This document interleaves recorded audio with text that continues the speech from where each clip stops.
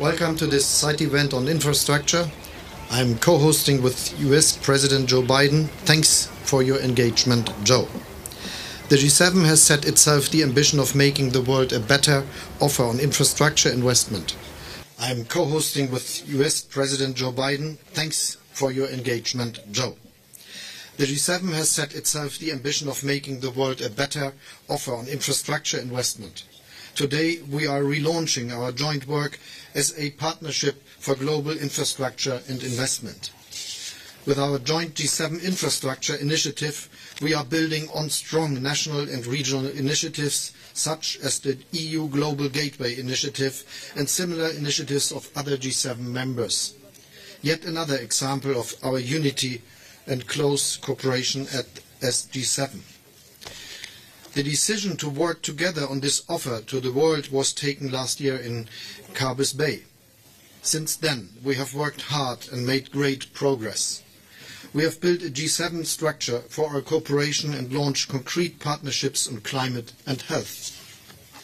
On the structure of our cooperation, we are bringing together our development finance institutions, coordinate with multilateral banks and private sector, and setting up partnerships and country platforms. This is steep change for our cooperation that we have committed to. We are boosting local vaccine production in Africa. Germany has contributed €530 million as part of a larger Team Europe and G7 initiative. We are building strong partnerships to support the global transition to net zero. With our Just Energy Transition partnerships, we support an accelerated clean and just transition of developing and emerging countries towards climate neutrality. The first GETP was launched with South Africa at COP26. I'm happy to announce today that Germany, via its development bank, is ready to offer a promotional loan of €300 million for energy policy reforms as concrete support for this GETP.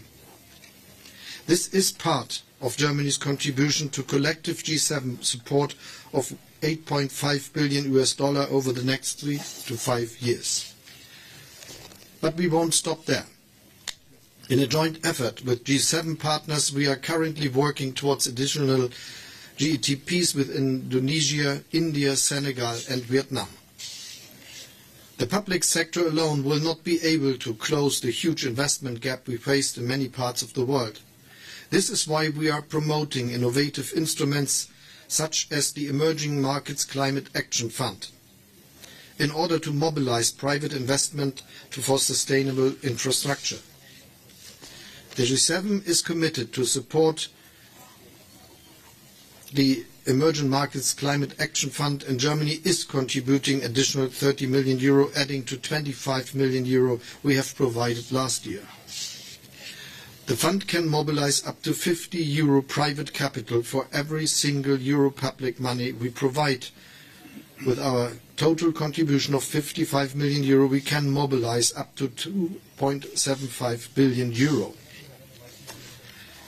Just like our broader G7 agenda, our work on promoting infrastructure globally is also affected by the current geopolitical situation. We have therefore discussed how our investment globally in climate neutral and low carbon energy, including gas, can help us as a temporary response to Russia's use of energy as a weapon. Given the progress we have achieved, time is ripe to showcase our offer to the world under a common roof.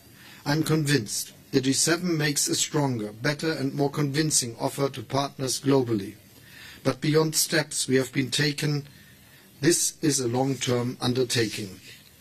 Germany will move this work forward beyond the Elmau summit to make progress towards an equitable world, and I will hand over an even stronger joint initiative to Fumio end of this year.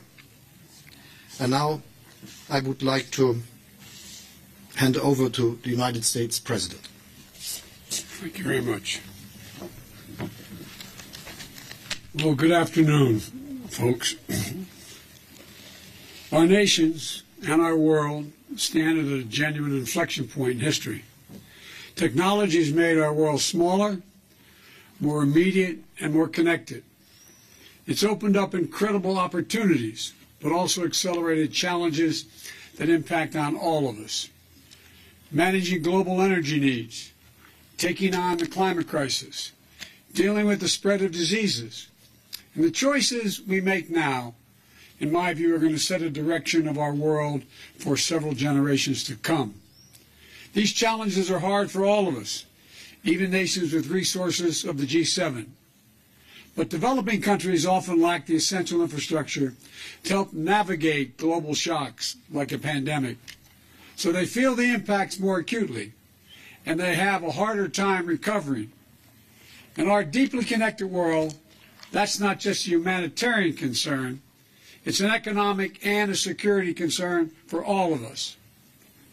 That's why 1 year ago when this group of leaders met in Cornwall, we made a commitment. The democratic nations of the G7 would step up and provide financing for quality, high-standard, sustainable infrastructure in developing and middle-income countries. What we're doing is fundamentally different because it's grounded on our shared values of all those representing the countries and organizations behind me. It's built using the global best practices, transparency, partnership, protections for labor and the environment. We're offering better options for countries and for people around the world to invest in critical infrastructure that improves the lives, their lives, all of our lives, and delivers real gains for all of our people, not just the G7, all of our people. Today we officially launched the Partnership for Global Infrastructure and Investment. We collectively have dozens of projects already underway around the globe. And I'm proud to announce the United States will mobilize $200 billion in public and private capital over the next 5 years for that partnership. We're here today because we're making this commitment together as a G7 in coordination with one another to maximize the impact of our work. Collectively, we aim to mobilize nearly $600 billion from the G7 by 2027. These strategic investments are areas of critical to sustainable development and to our shared global stability. Health and health security, digital connectivity, gender equality and equity, climate and energy security. Let me give you some examples of the kinds of projects that are underway in each of these areas. First, health. 2 years ago, COVID-19 didn't need any reminders about how critical investments in healthcare systems were and health security is, both to fight the pandemic and to prepare for the next one, because it will not be the last pandemic we have to deal with. That's why the United States, together with the G7 partners and the World Bank, are investing in a new industrial-scale vaccine manufacturing facility in Senegal. When complete, we'll have the potential to produce hundreds of millions of doses of vaccine annually for COVID-19 and other diseases. It's an investment that will enhance global vaccine supplies as well as improve access and equity for developing countries. Second, in the digital area, our economy's future increasingly depends on people's ability to connect to secure information and communications technologies. We need to strengthen the use of trusted technologies so that our online information cannot be used by autocrats to consolidate their power or repress their people. That's why the Digital Invest program is mobilizing $335 million in private capital to supply secure network equipment in Africa, Asia, and Latin America. And the U.S. government also supported the successful bid by an American company, Subcom, for a $600 million contract to build a global subsea telecommunications cable. This cable will stretch from Southeast Asia through the Middle East and the Horn of Africa to Europe. This will be essential to meeting the growing demand for reliable, security, high-tech connectivity in 3 key regions of the world. Third, gender. When women and girls have the ability and the opportunity to participate more fully in their societies and economies, we see positive impacts not only in their communities, but around the board, across the board. We have to increase those opportunities, though, for women and girls to thrive, including practical steps to make child care more accessible and affordable as we continue the vital work to protect and advance women's fundamental rights. The United States is committing $50 million over 5 years to the World Bank Global Child Care Incentive Fund. This public-private partnership, supported by several G7 partners, will help countries build infrastructure that makes it easier for women to participate equally in the labor force. Fourth, and very important, climate and energy. We're seeing just how critical this is every day. The entire world is feeling the impact of Russia's brutal war in Ukraine and on our energy markets. We need worldwide effort to invest in transformative clean energy projects to ensure that critical infrastructure is resilient to changing climate. Critical materials that are necessary for a clean energy transition, including the production of batteries, need to be developed with high standards for labor and environment. Fast and reliable transportation infrastructure, including railroads and ports, is essential to moving inputs for refining and processing and expanding access to clean energy technologies. For example, the U.S. government just facilitated a new partnership between 2 American firms and the government of Angola to invest $2 billion in building a new solar projects in Angola. It's a partnership that will help Angola meet its climate goals and energy needs while creating new markets for American technologies and good jobs in Angola, and I suspect throughout Africa. And in Romania, the American company NuScale Power will build the first of its kind small modular reactor plant. This will help bring online zero-emission nuclear energy to Europe faster, more cheaply, and more efficiently. The U.S. government is helping advance the development of this groundbreaking American technology, which will strengthen Europe's energy security and create thousands of jobs in Romania and the United States. These deals are just some of what's in store. And we're ready. We're ready to get to work together, all of us, to lead efforts, to lead U.S. efforts in my case. I appointed Amos Hochstein, my special presidential coordinator, to deal with the rest of our colleagues. I'll lead the U.S. whole-of-government approach to drive a coalition and a collaboration with the G7 and our partners around the world, including private sector and multilateral development banks. I want to be clear. This isn't aid or charity.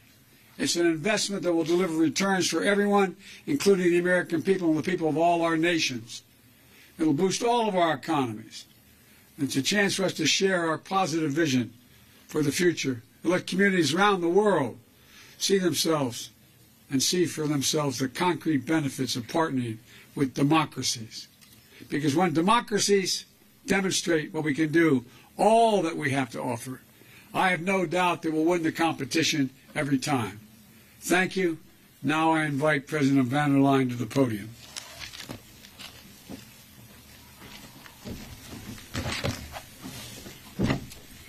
Thank you very much, Joe, Mr. President. Thank you, Olaf, Herr Bundeskanzler. We've just tried to overcome a global pandemic, and it shook the global economy. And then, as the global economy was just recovering, Russia's vicious attack on Ukraine happened, driving prices up everywhere from food to energy and casting deep uncertainty, especially in the most fragile countries. These are very severe challenges. We will tackle them head-on, and this is why G7 partners are gathered here. But this must not, and it will not, divert us away from our affirmative agenda. To show the world that democracies, when they work together, provide the single best path to deliver results for our people and people all over the world, on climate, on health security, and on digital innovation. And indeed, last November at COP26, thank you again, Boris, for the initiative, we announced our plans to step up globally investments in climate-positive infrastructure. This was our response to the commitment we made at Carbis Bay, and I will never forget the start of this initiative at Glasgow together with you, Joe, and you, Boris. It was the beginning of a success story. Today, the world needs these investments more than ever. And that is what the Partnership for Global Infrastructure and Investment is all about. So now what should we do? We should work side by side. And this is the one and only way to maximize the potential of our investments and to demonstrate the power of development finance when it reflects democratic values. That is transparency, inclusivity, and sustainability. When it embraces high standards for the environment and for the workers. And when it mobilizes the private sector. That's what success looks like. On our side, Europe's response to the world's investment gap is Global Gateway. It's going to be under the roof of the Global Partnership for Infrastructure and Investment. It's the Team Europe approach. And to the $200 billion that have just been announced by the President of the United States, Team Europe is mobilizing 300 billion euros till 2027 over the next 7 years from both public and private sources. 300 billion euros for sustainable, quality infrastructure and also for health infrastructure. Investments that are transparent and that improve everyday lives and bring real benefit for the communities on the ground. Global Gateway is fully at work, and we're listening closely to the recipient countries so that we can better understand their needs and deliver the biggest impact. We already have many great examples to share. Some of them have already been named. The mRNA vaccine manufacturing plants, for example. We just extended this successful program to Latin America too. But, for example, also the Great Green Wall, a project for food security and land restoration on the continent. Or take the submarine fiber optic cable, ELA, linking Europe to Latin America. The upcoming clean hydrogen project with Egypt, Namibia, and Chile. And, for example, constructing a port to connect Christmas Island in the South Pacific to the rest of the world. These are projects in the right direction to travel. They are designed and implemented in full consultation and partnership with the countries and population concerned, because that's our way to do business. So my point is, we need to see more of these projects get off the ground in every corner of the earth. And for this, we really need, as democracies, to pull our common weight. The European Union and Japan, for example, are already doing that, dear Fumio, as part of our connectivity partnership. Or South Africa has been named, where all G7 are supporting the just energy transition. And we will continue our work and do more projects together. We will optimize our collective power, because it is up to us to give a positive, powerful investment impulse to the world, to show our partners in the developing world that they have a choice and that we intend to step up in solidarity to meet their development needs. In doing so, we'll show once again that democracies are prepared and meet the moment. Therefore, my dear friends, let's continue the good work. Thank you.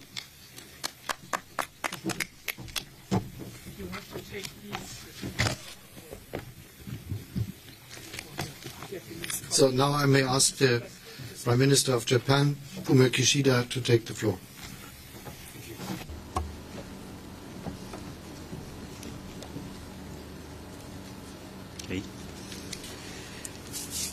まずジョーとフラフのイニシアティブを歓迎いたします。インフラ投資は世界の生産性と繁栄の促進のために不可欠です。港湾、鉄道、空港といったインフラは人々の生活や経済活動を支え、国の発展の基盤となります。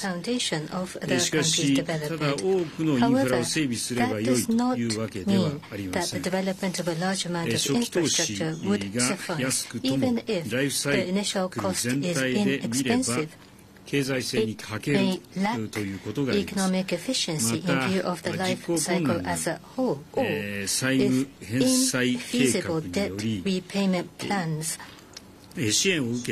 cause the recipient countries to default, it would, after all, inhibit the growth of that country. Therefore, in accordance with the G20 principles for quality infrastructure investment, which incorporate transparency, openness, economic efficiency, and sustainability, and others, it is important for the G7 members to unite and promote quality infrastructure investment. From such perspective, our country will announce that in the next 5 years, we will aim to realize more than $65 billion of infrastructure assistance and mobilization of private sector capital. In addition to the challenges such as COVID-19 or climate change, at the moment, due to the aggression of Ukraine, the global economy is facing price spikes of energy and food, or the disruption of supply chains. In order to deal with these situations, quality infrastructure investment again is indispensable. The development of quality infrastructure is also crucial for the realization of a free and open Indo-Pacific.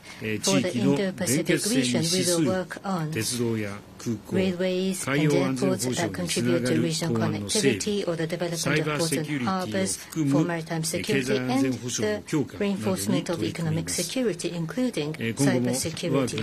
Going forward, Japan will execute international cooperation by appropriate, efficient, and strategic use of ODA,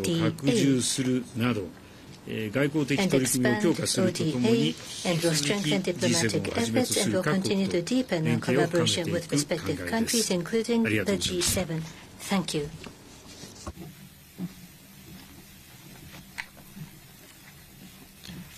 Now I will ask the Prime Minister of Canada, Justin Trudeau, to take the floor. Merci, Olaf. Thank you, everyone. It's good to be here with President Biden, Chancellor Schultz, and everyone participating in this event today. A year ago, at the G7 summit in the UK, we made the commitment to change our approach to investment for infrastructure with the goal of strengthening our partnership with others around the world.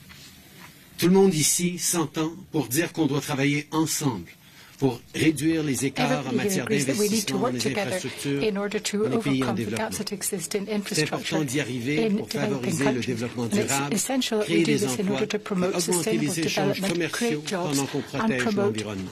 I was just at the Commonwealth Heads of Government meeting in Rwanda with me this week with Prime Minister Boris Johnson, where we had the opportunity to talk about these challenges with many African leaders. And earlier this month in Los Angeles, I met with my co-chair of the UN Secretary-General's Sustainable Development Goals Advocates Group, Prime Minister Mia Mottley of Barbados. We focused on mobilizing all possible resources, government, the private sector, multilateral development banks, and philanthropic foundations. Since the G7 last year, we've made significant progress together, including commitments to support countries in managing their own energy transitions away from coal and other fossil fuels. Canada doubled its international climate finance commitment to $5.3 billion over 5 years, in large part to support these efforts, which include a $1 billion investment in the Accelerating Coal Transition Program. Of course, if we want to close the infrastructure gap, we have to find ways to incentivize greater private sector investment, because no amount of public money can single-handedly fix this issue. That's why, at home, organizations such as our Development Finance Institute, FinDev Canada, is helping build a blended finance platform in partnership with key institutional investors. We're doing this to lower the risks for private sector partners and put their capital to work to help solve today's big problems. Canada's private sector is already a significant investor in global infrastructure, and we're going to help them do even more of it. On sait qu'il reste du travail à faire Et c'est pour ça qu'on est We ici know aujourd'hui. that a great deal of work On still doit remains rester to be done déterminé by all of et us. unis. We must remain Aujourd'hui, focused, on determined réaffirme and notre united. engagement envers And notre today partenariat we en matière reaffirm once again our d'infrastructure commitment et vis-à-vis d'investissement. our partners Canada to take will forward continue this supporting these infrastructure efforts through a development common strategic program. approach. I look forward to continuing to work with you all during this summit and mostly over the years to come. Merci beaucoup.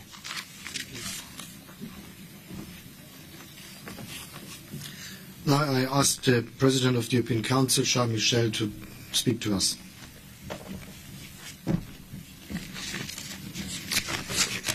Thank you, dear Chancellor Olaf Scholz. Thank you, dear President of the United States, for organizing this event. The EU fully supports the G7 partnership on global infrastructure and investment. And the reason is simple. We've always been a leader in cooperating with developing countries. 46% of global development aid comes from the European Union. And everywhere, almost 70 billion euros go to fund more peace, more prosperity, and more development. The G7 is committed to values, standards, transparency, principles, and so is the EU. We focus on smart, clean, and secure investments in sustainable infrastructure, in digital, climate, energy, or transport.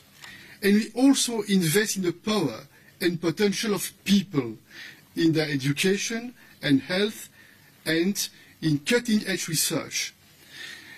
The EU is a project of peace and prosperity, anchored in the rule of law and multilateralism.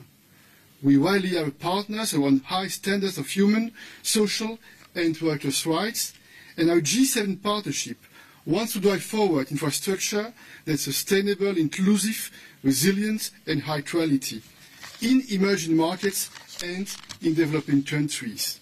For instance, with investments in vaccines and medicine production, notably in African countries. Multilateral development banks will play a catalyst role in mobilizing private capital along with our public support. The European Union is moving forward with our Global Gateway initiative. At our EU-Africa Summit last February, we announced an Africa-Europe investment package of 150 billion euros.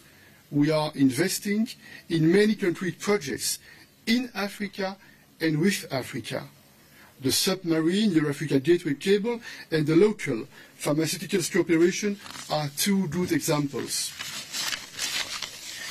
In the Indo-Pacific, we are very engaged in the field of sustainable connectivity in transport, energy, and technology.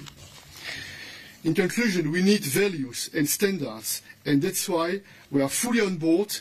I believe, I'm convinced, that the G7 and the EU are taking the right direction for a more stable and forward-looking partnership. I thank you. The last that will speak here to us is the Prime Minister of Italy, Mario Draghi. Thank you, Olaf. Just 2 words after everything has been said. This group of countries is being the largest financier in assistance to investment projects in developing countries. We have to do more, and we also want to be this effort widely acknowledged in partnerships with developing countries. Multilateral development banks, and especially the World Bank, will be mobilized even further, together with the private sector. Again, a wide effort of partnership with developing countries has to be undertaken. The areas, you've heard the many areas in which these investment projects are going to be undertaken, but on 2 areas I want to put more stress. One is energy, and the other one is healthcare. Energy. It's quite clear that in the present situation, we'll have short-term needs that will require large investments in gas infrastructure in developing countries and elsewhere. But we have to make sure that they can be retroverted to carry hydrogen. So that's a way to reconcile short-term needs with long-term climate needs. And also, many developing countries and one continent, Africa, is exceptionally suited for investments in renewables. And that's where I would expect all our countries to fund and design, identify and design many investment projects in this area. On vaccines, again, this group of countries being the European Union and the United States, has been by far the largest donor. This group of countries, including Canada and Japan, by far the largest donors of vaccines. And we'll continue many initiatives in this field. But now it's clear that more is needed, namely to enable African countries and other countries to produce the vaccines on their own land, so that the vaccine could be readily available to their people. Thank you.